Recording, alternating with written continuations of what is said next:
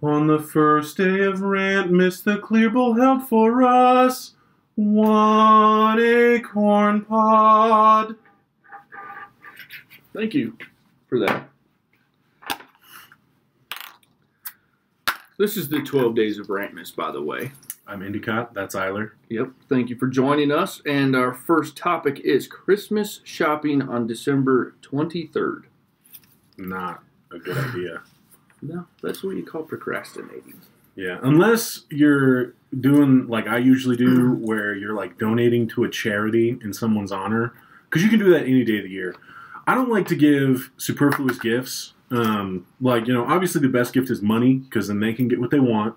But what I like to do is I like to buy something or donate somewhere and have it be something that will directly benefit people in need.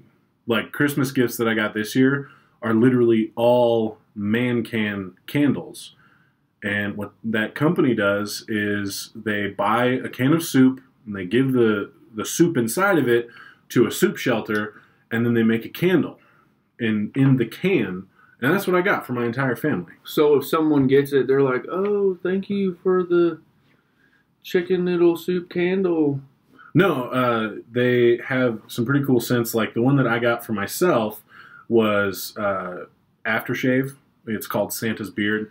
One that I got for a member of my family was Campfire. One that I got for another member of my family was one of the she cans, not man can, and it was called Beautiful. So it was basically this 13-year-old kid that was like, I'm tired of candles always smelling girly, so I'm going to make candles that appeal to men. And so he was like, how am I going to do this? And he decided to put it in a soup can, because that's kind of like a rugged, it's not a glass jar that'll break. It's like, yeah, it's a soup can. And he was like, what am I going to do with all this soup?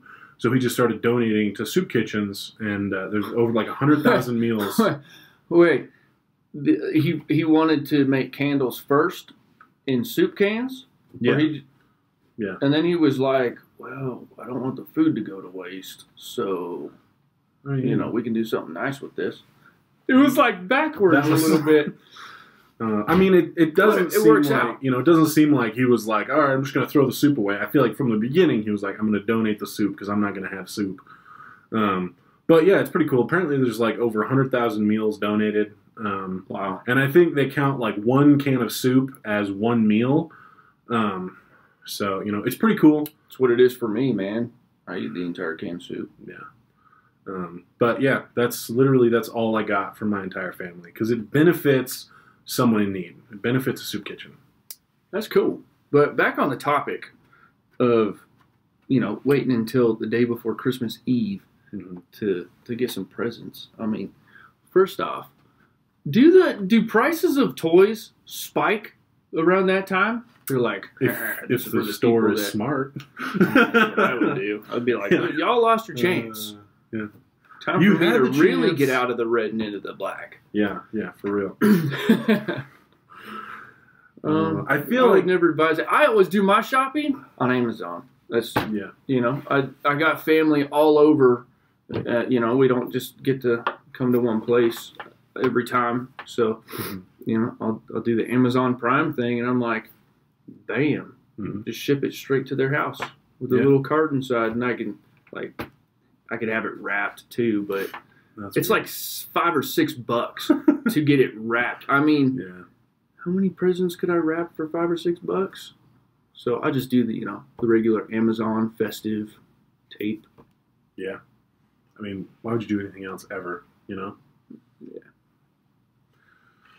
Well, we hope none of that made sense. If you would like to win this hat from this episode, you can tweet at Good Choices TV using hashtag Endicotts Hat Contest 1.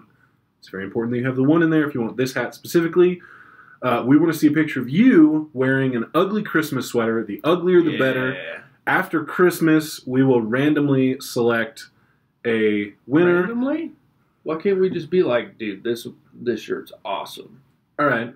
Maybe we'll pick the ugliest Christmas sweater. Every single episode is going to have a different hat, so tune in tomorrow to see if you want that one as well. All right. We'll see you guys next time. Thanks for watching.